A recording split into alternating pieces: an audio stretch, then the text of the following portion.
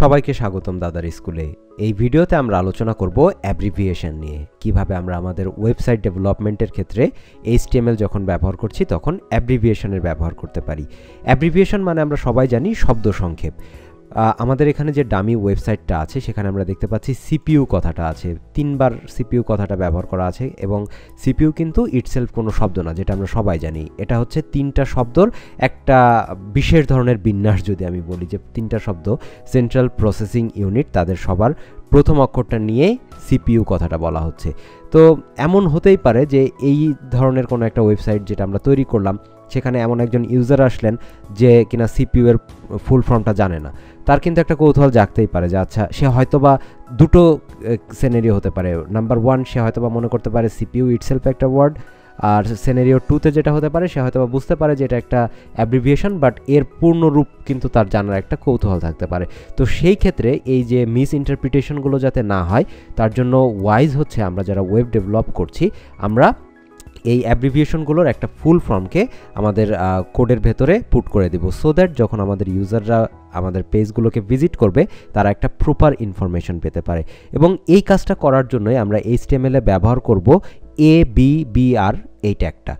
আমাদের এখানে সিপিইউ কথাটা যে জায়গাতে আছে, আমি 3 জায়গায় ব্যবহার না করে একটা জায়গাতে, প্রথমে যে সিপিইউ কথাটা আছে এইটার উপরে abbr ট্যাগটা ব্যবহার করে দেখাচ্ছি, তাতে আমাদের সবার কাছে কনসেপ্টটা ক্লিয়ার হয়ে যাবে।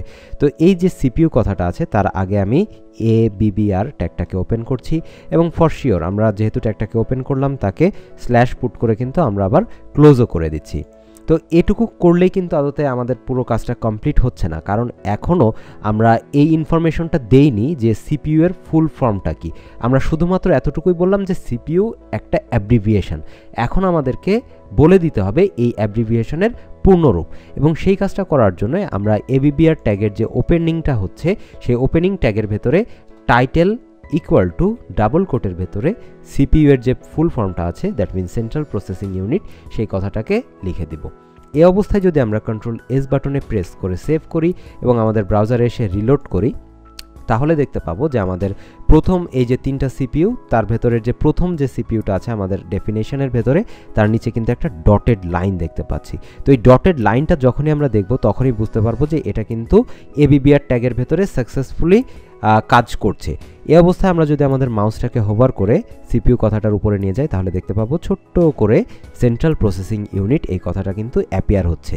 তো এই হচ্ছে মূলত abbr ট্যাগের ব্যবহার। এটা খুবই ইউজফুল একটা টেকনিক যখন কিনা আমরা এমন কোনো ওয়েব ডেভেলপ করছি যেখানে অ্যাব্রিভিয়েশন ব্যবহার করা হচ্ছে, এবং এটা মোস্ট ইম্পর্টেন্ট হচ্ছে আমাদের ভিউয়ারদের জন্য, তারা আরও একটু বেশি ইনফরমেশন পায়। এবং আমরা যারা ডেভেলপ করছি আমাদের মোটিভ তো সেটাই, যে আমাদের ভিউয়াররা যাতে মোর অ্যাকিউরেট অ্যান্ড মোর ইনফরমেশন পায়। তো হোপফুলি সবার কাছে abbr ট্যাগের যে ব্যবহার পদ্ধতি সেটা পরিষ্কার। তো তারপরেও যদি কারো কোনো প্রশ্ন থাকে, please feel free to comment. দেখা হচ্ছে পরের ভিডিওতে। Thank you.